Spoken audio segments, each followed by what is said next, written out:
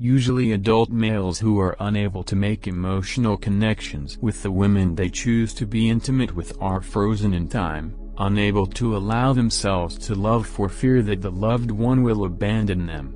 If the first woman they passionately loved, the mother, was not true to her bond of love, then how can they trust that their partner will be true to love? Often in their adult relationships these men act out again and again to test their partner's love. While the rejected adolescent boy imagines that he can no longer receive his mother's love because he is not worthy, as a grown man he may act out in ways that are unworthy and yet demand of the woman in his life that she offer him unconditional love. This testing does not heal the wound of the past, it merely reenacts it, for ultimately the woman will become wary of being tested and end the relationship, thus reenacting the abandonment. This drama confirms for many men that they cannot put their trust in love. They decide that it is better to put their faith in being powerful, in being dominant. When we face pain in relationships, our first response is often to sever bonds rather than to maintain commitment.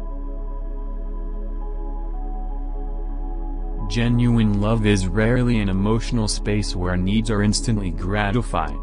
To know love we have to invest time and commitment. Dreaming that love will save us, solve all our problems or provide a steady state of bliss or security only keeps us stuck in wishful fantasy, undermining the real power of the love, which is to transform us.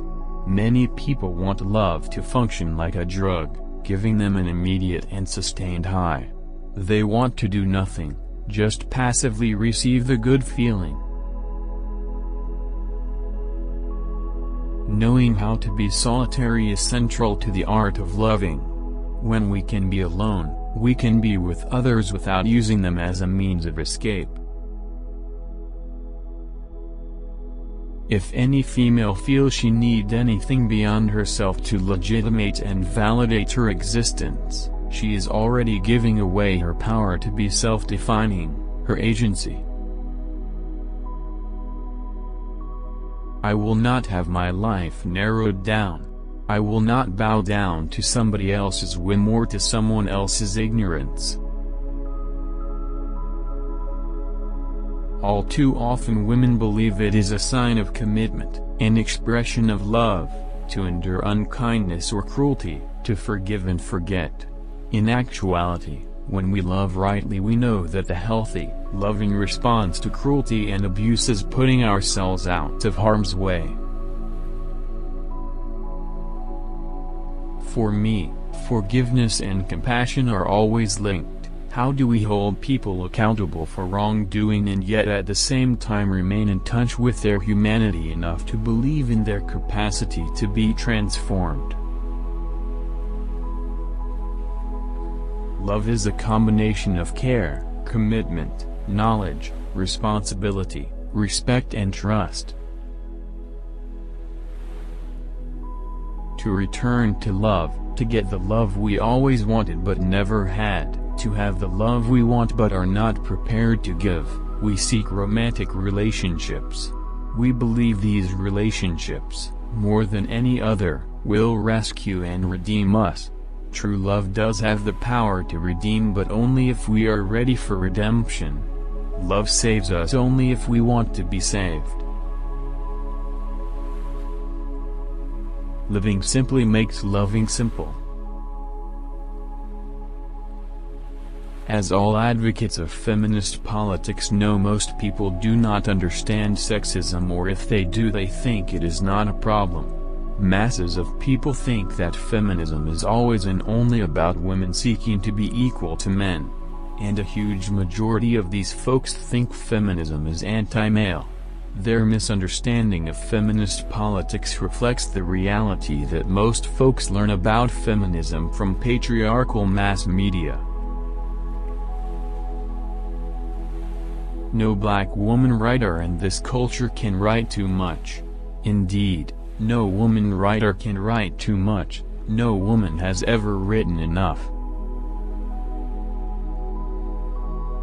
The wounded child inside many males is a boy who, when he first spoke his truths, was silenced by paternal sadism, by a patriarchal world that did not want him to claim his true feelings.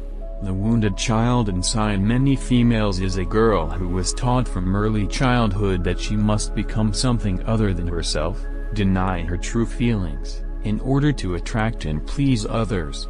When men and women punish each other for truth-telling, we reinforce the notion that lies are better. To be loving, we willingly hear the other's truth, and most important, we affirm the value of truth-telling. Lies may make people feel better, but they do not help them to know love. Often men who have been emotionally neglected and abused as children by dominating mothers bond with assertive women, only to have their childhood feelings of being engulfed surface.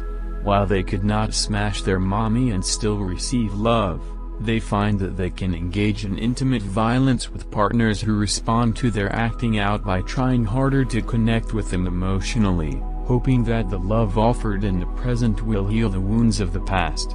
If only one party in the relationship is working to create love, to create the space of emotional connection, the dominator model remains in place and the relationship just becomes a site for continuous power struggle. But many of us seek community solely to escape the fear of being alone. Knowing how to be solitary is central to the art of loving. When we can be alone, we can be with others without using them as a means of escape. Being oppressed means the absence of choices. The practice of love offers no place of safety. We risk loss, hurt, pain. We risk being acted upon by forces outside our control.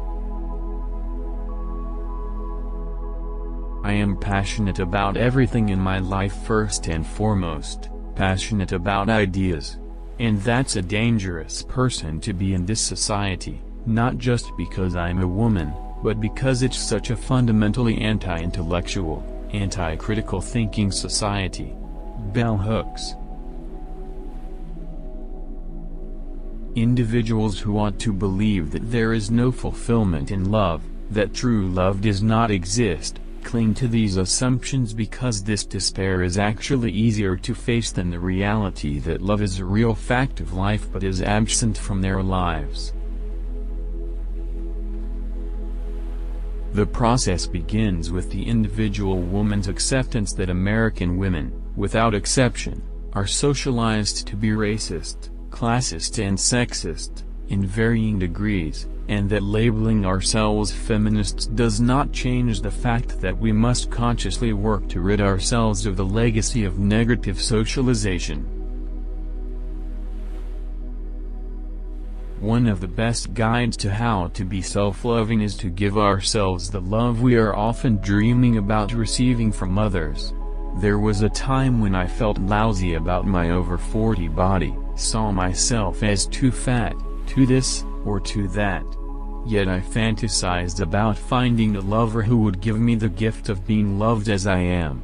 It is silly, isn't it, that I would dream of someone else offering to me the acceptance and affirmation I was withholding from myself. This was a moment when the maxim, "You can never love anybody if you are unable to love yourself," made clear sense. And I add, do not expect to receive the love from someone else you do not give yourself. Visionary feminism is a wise and loving politics.